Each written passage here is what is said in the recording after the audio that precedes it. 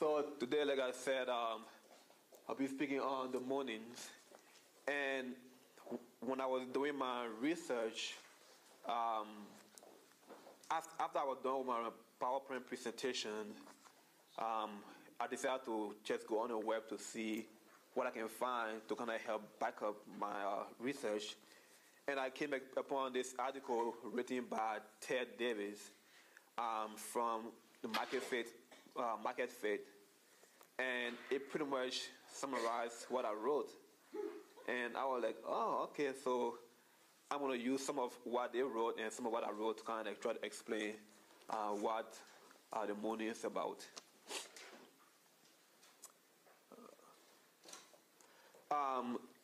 If you are old enough to remember the 70s, you may recall a lot of talk about Korean Reverend Sun Moon, Mang Moon, and his Holy Spirit Association for the Unification of World Christianity, better known as the Unification Church.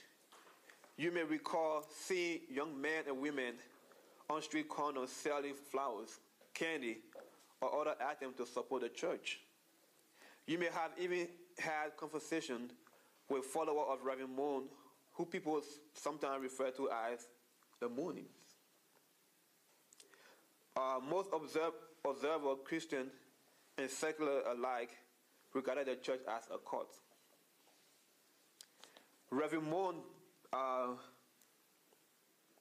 in 2012, he died of a pneumonia, something like that, at the age of 93.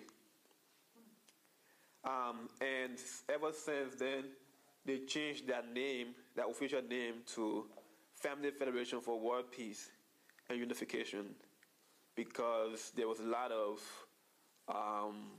talk about who they were and how they came about, so they decided to change their name to kind of make it more appealing without any judgment, quote, quote. On January 6, 1920, Young Moon was born in North Korea. He grew up in a thatched straw hut in Northwest Korea during the brutal Japanese occupation. When he was 10, his family converted to Christianity, but he eventually joined a French Christian sect that engaged in sexual purification rituals. At age 16, he had a vision of Jesus Christ in which he was told to carry out Christ's unfinished task. He believed that God chose him to save mankind from Satanism. He taught his doctrine in North Korea in 1946, and 2 years later, he was excommunicated by the Presbyterian Church because of his sexual purification ritual.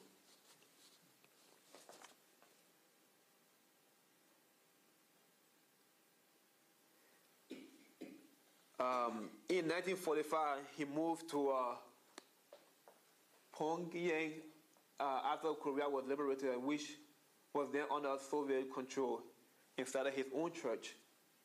Other ministers complained about his teaching, and in 1948, he was arrested and reported charged with polygamy. The Unification Church started in South Korea in 1954, calling it the Holy Spirit Association for the Unification of World Christianity. His theological idea is a mixture of Christianity, Confucianism, shamanism, and anti-communist bile.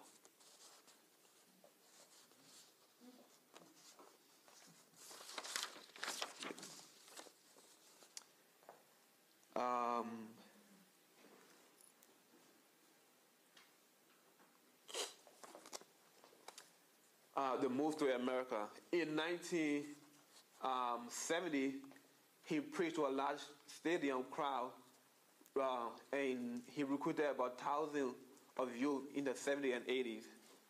And in 1982, he was convicted of tax evasion, and he was fined $25,000 and sent to 18 months in prison. And after he went to prison, he came out. That actually fueled his It actually fueled him to kind of step out more, to kind of bring out about his idea about the mourning and how he is the choosing Messiah after Jesus Christ. And that same year, he founded the Washington Times, a conservative alternative to the Washington Post. And they also acquired Wire Service, United Press International.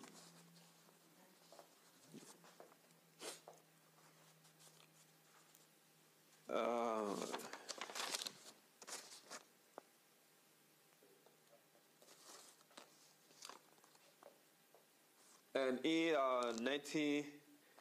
and that's him and his wife.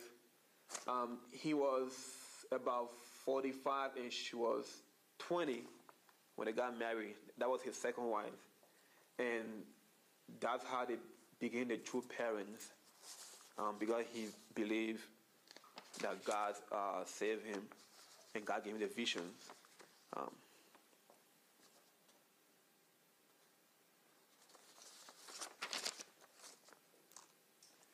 Moore came to the United States in the 70s, as mentioned, and this sudden visibility and apparent growth raised the media and the country's general awareness of the UC.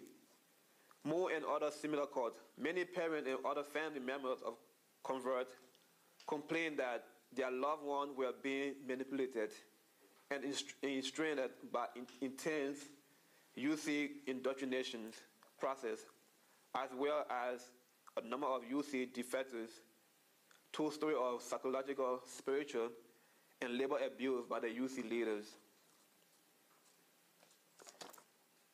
There's a video I'd love for you to watch. It pretty much explains about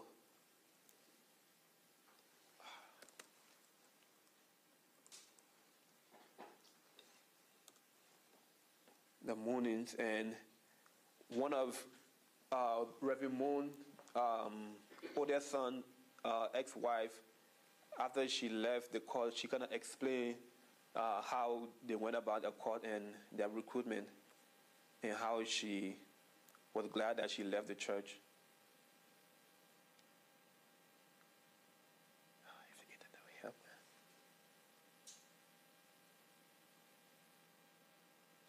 Oh well, wow.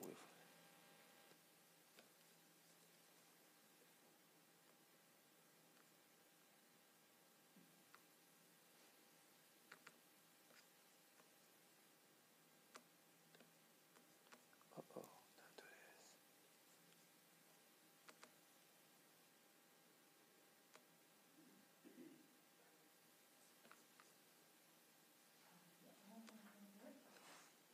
Technology.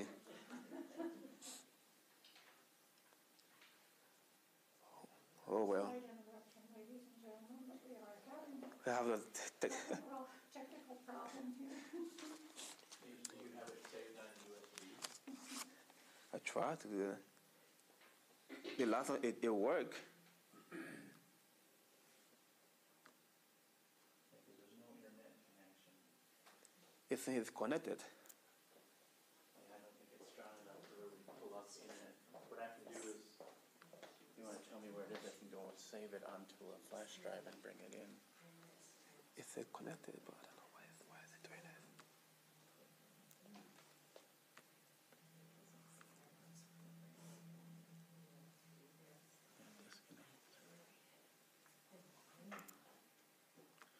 See, it's pretty weak.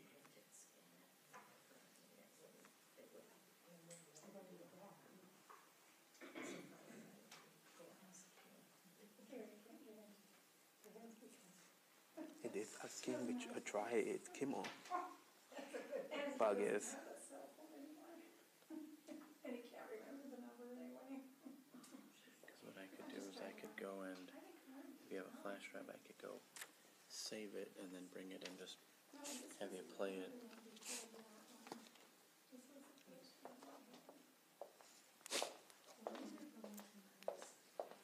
Interesting.